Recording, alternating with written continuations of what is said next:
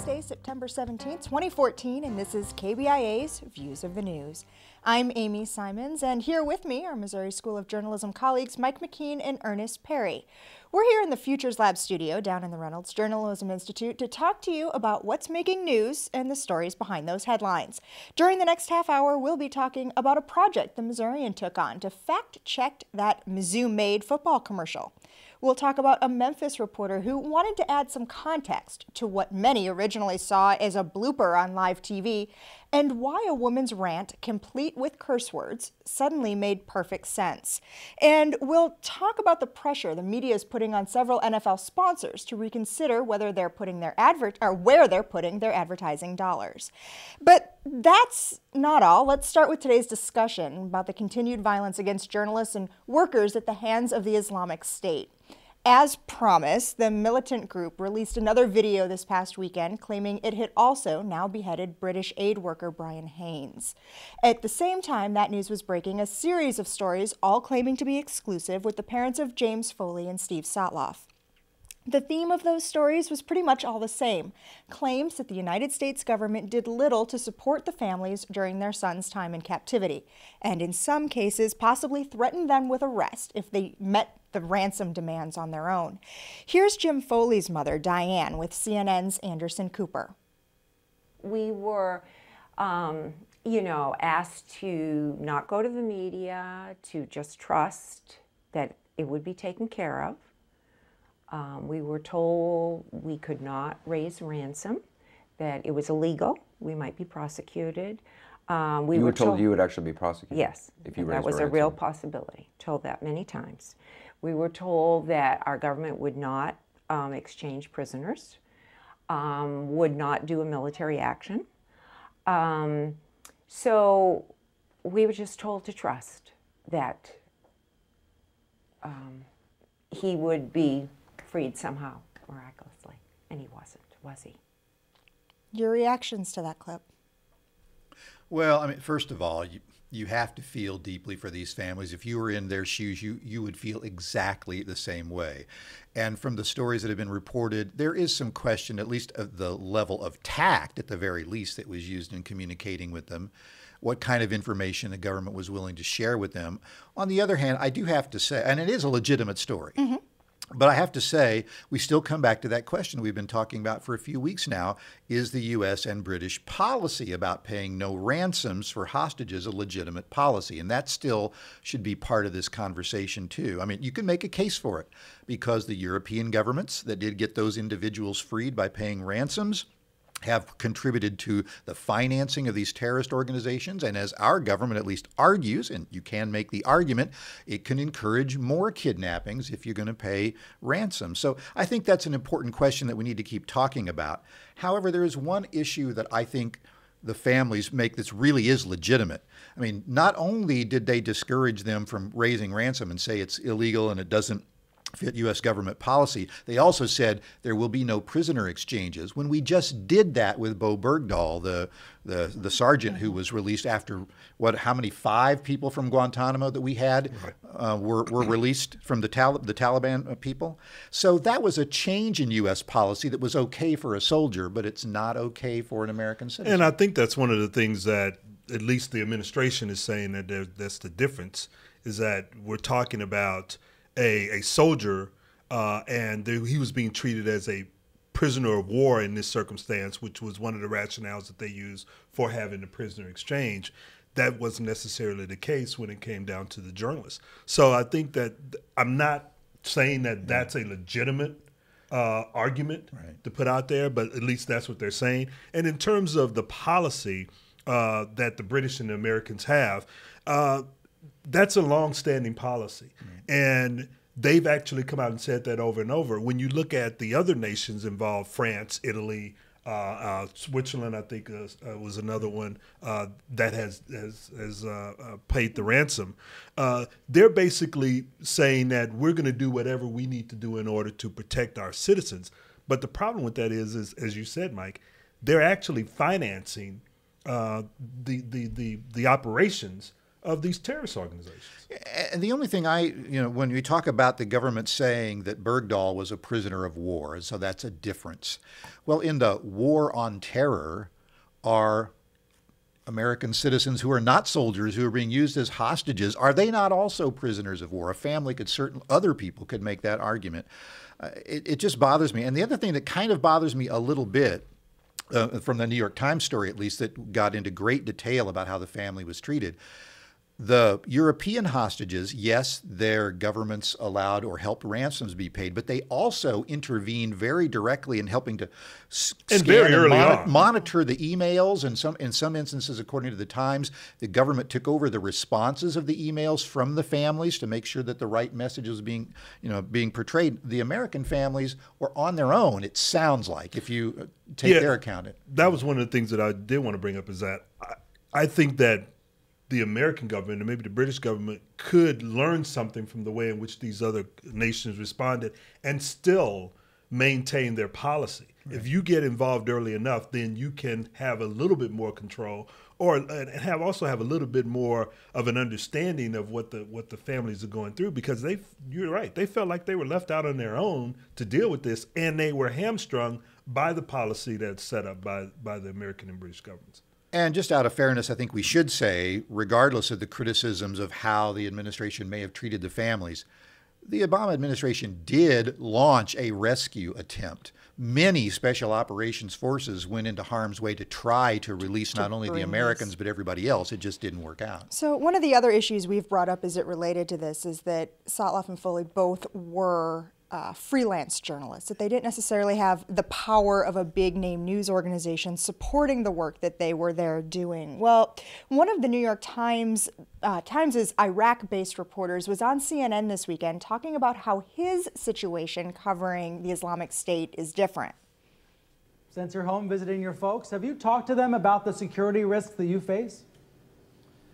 Not yet. I just got here, and I'm sure it might come up around the dinner table in the next few days. But so far, I've tried to keep it light. I mean, I hate to even try to talk about these issues, but if you were to be kidnapped, if you were to be detained, even briefly, by one of these opposition groups, what would you want your family to do? Would you want them to be speaking out in public? Would you want them to be keeping quiet the way Sotloff's family did? Have you thought about that before? I haven't thought about that specific question, but I think it would probably be more in the hands of the New York Times than my family, and I would defer to the experts. I honestly don't know what is better, whether to keep it quiet or to go public. So one of the things we were talking about right before we started today's show and before we went on was how does anybody go and tell a parent what to do in that situation when their child has been kidnapped? Equally difficult, how does a child prepare their parents in a situation like this and what we just saw there for the possibility it could happen? Well, I would hope that the New York Times, being the international organization that it is, would have some protocols on how they're going to deal with the situation. And I'm pretty sure, or at least I would hope, that since he's back, would sit down with his family and say, here's the protocols that the New York Times are going to follow. Here's the people that they're going to be working with in government, if he's at liberty to talk about those things. Which was kind of one of those things in the clip and in that interview that I saw, like, all credit to Brian Stelter for asking the question, but if I'm Tim Marengo, I don't know that I'm going to actually answer it on national TV. Well, and I have to say, from previous examples, major news organizations have tended to follow the be quiet, follow what the government is saying until such time as you can say something else. I wonder if one consequence of this story, showing how Sotloff's family and Foley's family were so displeased with the way they were treated, that other families, regardless of what the journalists may tell them, may have a different response in the future.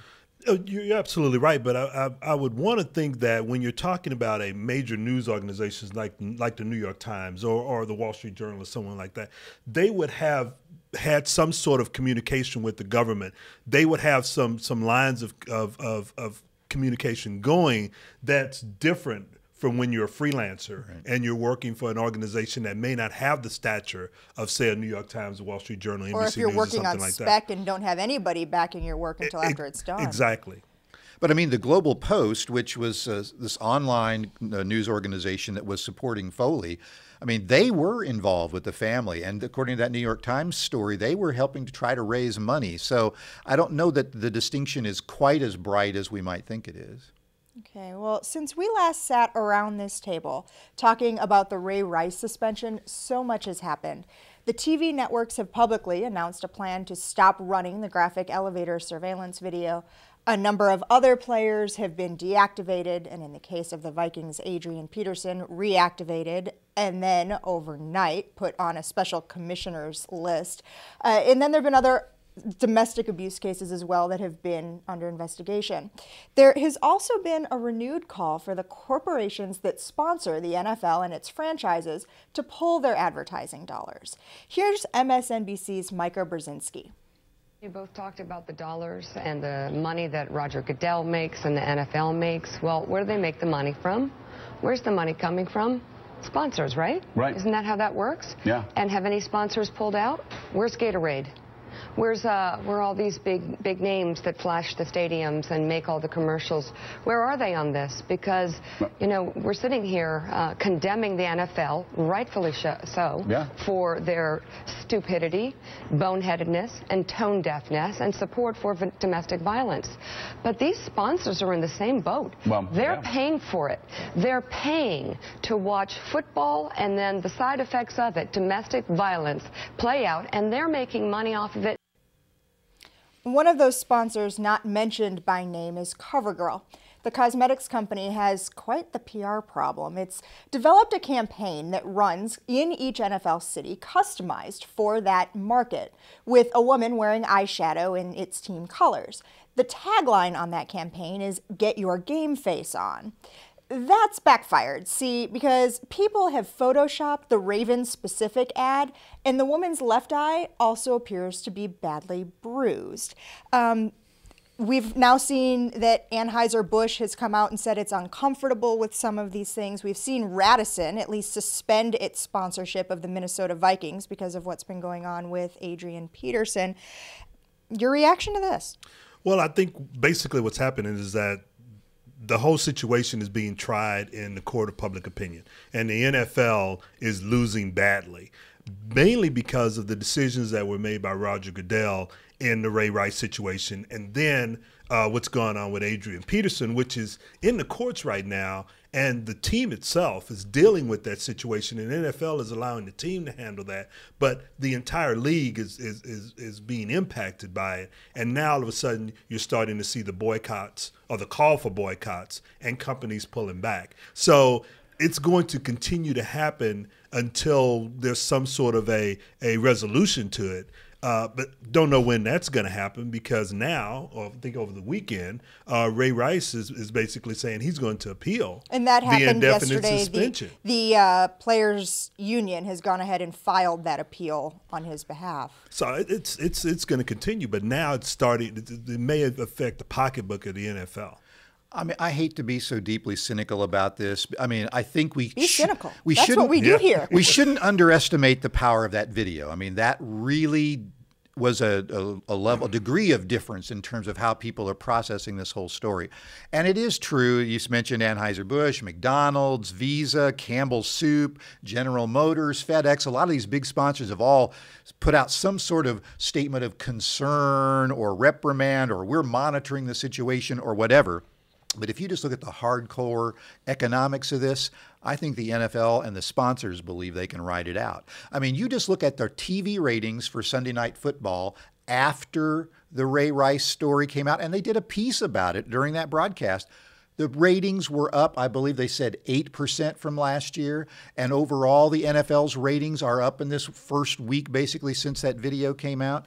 If you look at the amount of money that people spend on sponsorships, more than $1 billion a year these sponsors pay just for sponsorships, not for the advertising or the promotional campaigns, just to be recognized as a sponsor. You look at how much money the TV networks are getting out of their deals.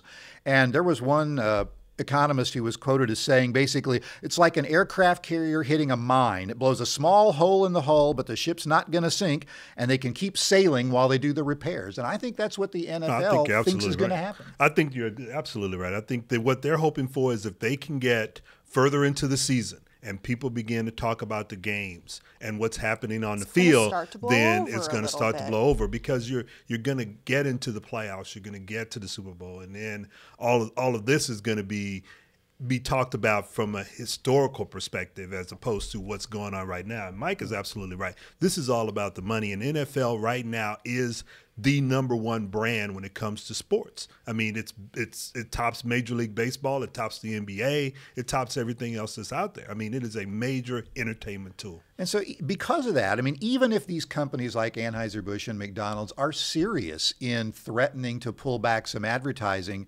as some executives are saying, other advertisers are just waiting in line to take their place if they pull out their advertising. So I don't know that the boycott's going to have that much of an impact with regard to changing the NFL's behavior. And then part of it is that it's the Baltimore Ravens, it's the Minnesota Vikings. It's not my team. So if people are going to be supporting their team no matter what, and they're looking at it from that perspective, and I'm pretty sure the advertisers are looking at it that way too. Yes, we can talk about those teams, and we may be talking about the NFL as a whole right now. But as long as people focus on their team and their team starts winning, then the NFL will be able to ride this out. Okay, well, speaking of advertising and football, I'd like to give a pat on the back to our colleagues at the Missourian for a piece it ran in advance of Saturday's game against University of Central Florida. It's about the Mizzou Made commercial. You know, this one? Since 2007, Mizzou football is the only BCS football program ranked in the top 5 in academic performance and top 5 in NFL first-round draft picks, top 10 in total wins, and the only program that can make those claims. I'd call that remarkable. We call it Mizzou Made. The Missourian calls it, their words, not necessarily true. The paper fact-checked the commercial, just like a political ad, and found that maybe the numbers don't exactly line up with the truth, misidentifying Missouri's national standing in categories related to academic performance and the number of first-round draft picks. So exactly how far off is the ad from being truthy? Well, I would say when it comes to the first-round draft picks, they are far off on that one, because if you start looking at just some of the other teams within the SEC in terms of their draft picks, the University of Missouri is low on that list. So I think that's problematic. And then when you start looking at the academic rates, they are pretty good in that regard. But I don't know if it meets the number that they were talking about. I think it's something that they aspire to. But you also have to remember is that when you're doing an ad like this for any kind of athletic program, be it professional, college, whatever, you're going to skirt it in a way that's going to make you look a little bit better, if not a lot better than what you actually are. And that was kind of what the athletic department's reaction was to this when questioned by the Missourian. No? Well, and that's one of the strange things about the story to me, is that the only quote that they were able to run from anybody was from Chad Moeller, who's basically saying the spokesman for the spokesman for the athletic, which is basically, well, this kind of came from numbers that we use for promotions. They may not be 100% okay. That's all we know. I mean, I do think the Missourian, I laud them for doing the story. I think it's a nice little version of kind of a low-level data journalism kind of piece. They showed the graphs. I mean, they made their case. But nobody's really quoted about, why did this happen? And so if they asked questions, they didn't show what the responses were. And then this isn't the Missourian's fault, but I do find it kind of interesting. It was their #1 online story for that week, and yet there were no comments from any readers on their website, as far as I could find, on their Facebook page, on their Twitter page. Why is nobody interested in talking about that story? See, one of the reasons I think that might have, that one of the contributors to that could be, and this is entirely speculation on my part, I first saw this Friday evening, that it became something that people shared within circles and within their own social networks, but I don't think that the comments came through in any formal Missourian channel that at least we were able to find, because the audience wasn't necessarily there and engaging on that level. They're talking amongst their friends, though not necessarily amongst other Missourian readers. Yeah, that may be the case. Friday night, Saturday being game day, different mode. No, I agree with you. But I mean, the other thing is that, getting back to Mike's point about not getting some answers from the athletic department, I mean, could they have been using some other numbers? Could they have been going from another list? There are tons of lists out there, and I can say this because I'm just to be transparent. I'm a member of the Intercollegiate Athletic Committee, and there are tons of lists in which they get graduation rates and all of these figures that they probably use in the promotion that may be different from what the Missourian analyzed. But if that's the case, then the athletic department should have said that, or at least they should have been cited asked. The source of what that list was. We see that with rankings all the time, we see it all the with time. our own school, with other parts of the university. Right. It is an interesting issue about how does a story become buzzworthy or not? Because in some ways you'd have thought that story would, but no other media that I saw picked up on it. You know, so it's kind of a Missourian exclusive. The Missourians' audience all by itself is relatively small, but I just wonder why it didn't become buzzworthy. Part of me wonders if it was about that dropping it on Friday night, and that it's just not part of people's normal online consumption patterns, and that it just fell into an off part of the traffic pattern. It's become a bit of an inside joke with the three of us. How many of the issues we end up talking about on this program come down to one thing and one thing alone: context. And so often how context is missing. Well, I want to talk about something that happened in Memphis. It's about a reporter who realized there may be more to what his station's viewers saw on TV, and he went back to ask more questions. It started when WMC TV's Jerica Phillips was reporting live during a flash flood. I know many families do not want to leave, but they are asking folks in this area to evacuate. I have someone here who wants to talk. Since 2003, and this the 5th time this All right. Well, we obviously there are some angry residents here in this area. In the days that followed, that video went viral, and everyone was poking fun at the station, at that woman for dropping the F-bomb on live TV, but reporter Nick Kenny wanted to show who she was, what her story was. So he went back and found 51-year-old Priscilla Lester. He talked to her and did that without a camera, without lights, without a live truck. The two just had a conversation. He wanted just to know her story. They talked, and they even took this photo that you can see right now if you're watching us on television or online. I want to ask you guys what you think about this. It's a very different situation, and I invite all of our audience to come to the KBIA.org links blog and read it and see just how heartfelt it really is. I thought it was a very good story to go back and find out, you know, exactly what her story is. And the reporter went out there just to have a sit down. And you don't see that very often. We go in, we get a story, we move on to the next story. Well, and in this one, it was one of those things where once it went out there, it went viral. You know, people were putting it up on their Facebook pages. It was being passed along through YouTube and that sort of thing. Just the part that made her crazy woman has a tantrum about a flood. Exactly. But he said, wait a minute, there's more to this. And he went back out there and he got the context of the story.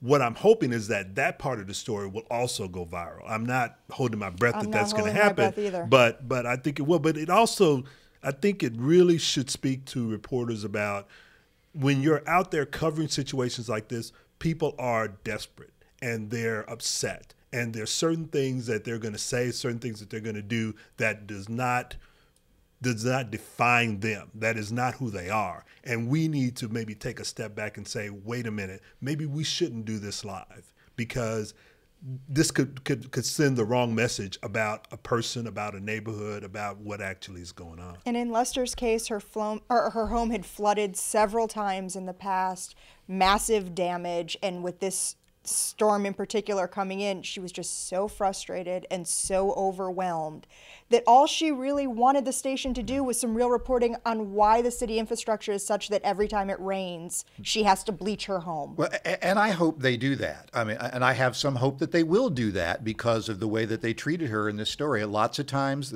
they would just moved right on to the next story. We'd have never heard anything more about her except this incessant loop, this little, the 5-second Vine video or whatever of the crazy woman going off and dropping the F-bomb. I mean, she had real problems. They realized that they needed to do something to humanize this person and to describe her problem. Now will they take the next step and actually follow up with the stories about why does a neighborhood flood 5 times in X number of years? Is there something about the people who live in that neighborhood and their economic circumstances or their racial circumstances or whatever that leads the city to not do the right thing? I mean, actually, if you go and read that story and you go and read the comments, what you're going to find or what you're going to see is that you have people from all over the area talking about the infrastructure problems and the fact that you have a city and a county government that's not really paying attention to what's happening with the infrastructure in terms of flooding, in terms of sewers, in terms of the electrical grid. There are a whole host of problems that come out, and those issues are coming out because they went back and did this story. That's what I think that gets to the point that you're talking about, Mike. Okay, so this next topic is another one about showing genuine emotion on a TV news broadcast. Dave Benton is one of the main anchors at WCIA, the CBS station in Champaign, Illinois. Recently, his doctors shared some sad news with him that he wanted to share with his audience. I told you a few weeks ago that my brain cancer is back. What I have learned in the last few days, in fact, as I have seen doctors several times, I'm learning more about what my future holds. Basically, my cancer is back and it's too big for surgery and radiation. Doctors have told me that I may have 4 to 6 months to live. Now, I've also decided to try a new treatment. It's an antibody treatment and a chemo treatment to slow down its growth.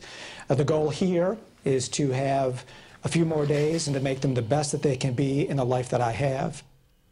Benton is being called brave for the way he's shared this information with his audience and his decision to keep working. This isn't the first time we've talked about news personalities making their struggles with different illnesses, specifically cancer, very public and sharing those on the air. But to me, this one feels very different. He was brave. And one thing that I really liked about his approach to it, I mean, knowing what he and his family are going through, but he tried to turn the focus back on other people in the audience with similar predicaments. He kept saying, this isn't about me. And he kept talking about, here's another thing I thought was really interesting. He came on the air and said, oh, by the way, I'm a born-again Christian. A reporter who wrote about this story in the local newspaper said he was blessed. I mean, you hear some language that was coming out in the coverage of this story because of the market that you probably would not have heard in some larger cities. I mean, the thing I liked about it was that when he came out to talk about it, he talked about the fact that what he's going to do with the time that he has left. Not so much dwelling on his situation, but on, I'm going to spend time with my family. I'm going to spend time with my friends. I'm going to spend time trying to help others who may be in a similar situation. That is something that I think is very important, but also sends a larger message to others who are in a similar situation. And just one other quick point. I mean, this story went all around the world. You had Chicago media, Hollywood media, Christian media, British media, all covering it. I wonder, though, why the local public radio station and the local student newspaper in Urbana, Illinois, have not covered this story yet. Maybe we'll find out more about that in the coming weeks. I'd like to thank those of you at home for taking time to join us this week. It's been a great half hour. We invite you to read more about the topics we've talked about today on our links blog. You can find that under the Programs tab at KBIA.org. Like us on Facebook or follow us on Twitter. Our handle is @ViewsOnKBIA. These are all great ways to watch and listen to our program again. Leave us comments and questions, see previews of what we'll be talking about next time, and more. Our thanks to RJI's Travis McMillan for directing today's show, to Kyle Felling for handling the audio. Hope Kerwin and Josie Herrera are our associate producers. I'm Amy Simons, and we'll see you next time.